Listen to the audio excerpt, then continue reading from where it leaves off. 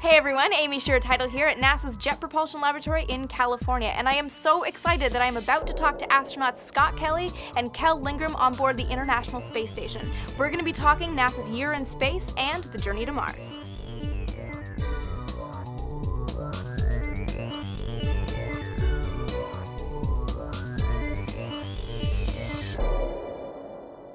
How do you think your time on board the ISS is a good analog for the challenges of a mission to Mars? Well, I think, the duration it's going to take to get there is somewhere, probably around the 6-month, flight, and it depends on orbital mechanics and how much propulsion you want to use and the technology.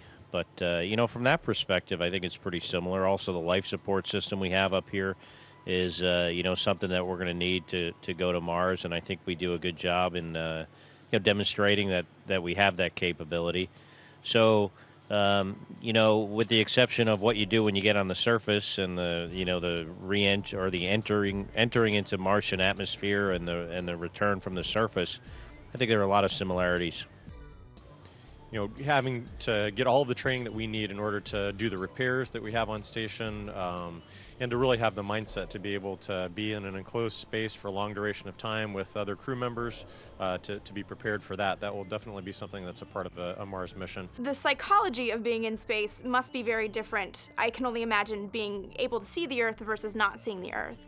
How do you think that will differ for a crew going to Mars, the psychology of being in space? Yeah, it will differ. There's no doubt about that. We can look out the window and see the Earth in all its beauty at different times of day.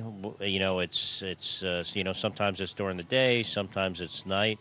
I don't think something that people really appreciate is that when you're going to Mars, you're in sunlight all the time. Every time you look out the window, it's not like you're going to see stars. You're going to see nothing, because the sun is going to be so bright on your whole trip there.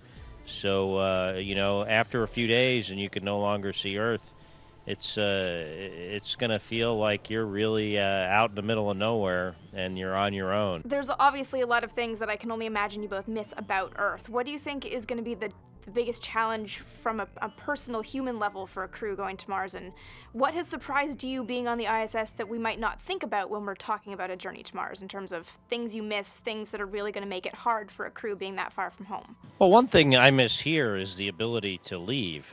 So even though this is an amazing place and it's a privilege to get to fly in space, you never get to go outside. You're not leaving, and that's something that the folks going to Mars are going to experience too.